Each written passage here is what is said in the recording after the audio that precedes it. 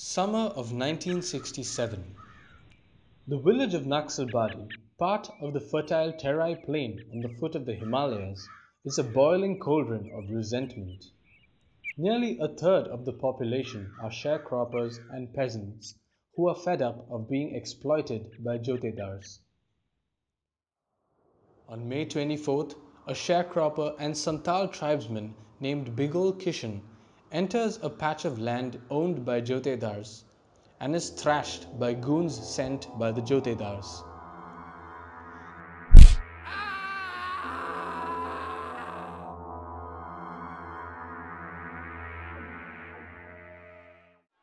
The peasants, led by a group of Marxist-Leninist ideologues camping in the village, decide to fight force with force.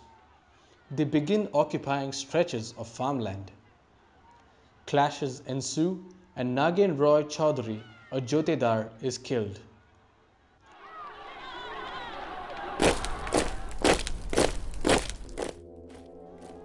The police are called in to crush the revolt and evict peasants from the fields. Sonam Wangdi, the inspector in charge, kicks a pregnant woman on the stomach.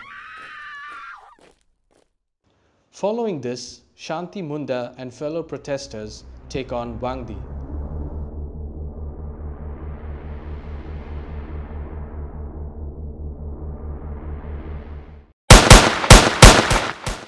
The police unleash a reign of terror in Naxalbari. 11 people, including 8 women and 2 infants, are shot dead. Villages near Naxalbari are raided and protesters go into hiding. Under Charu Majumdar, Jangal Santal and Kanu Sanyal, the agitation spreads south to Kolkata.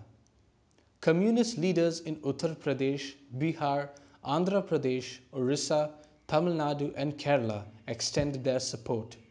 On June 28th, Radio Peking hails the uprising, and the world takes note of what is happening in Naxalbari and beyond. The Naxal fire engulfs Calcutta and transcends state boundaries. Mass protests and guerrilla campaigns begin in central Bihar, Telangana, Orissa and Kerala.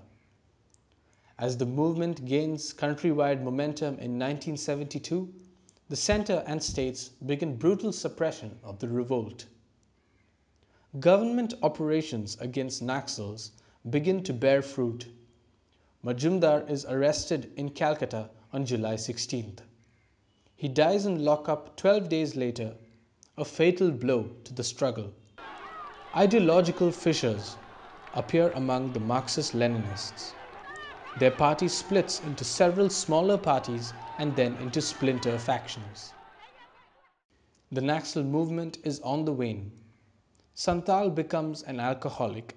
Sanyal, the last of the trio of Naxal co-founders, kills himself in 2010. Today, Maoists in states like Chhattisgarh and Jharkhand continue to fight a losing battle that was begun 50 years ago in Naxalbari. The liberators, however, have now become oppressors. They lord over villagers and tribals by means of fear and violence.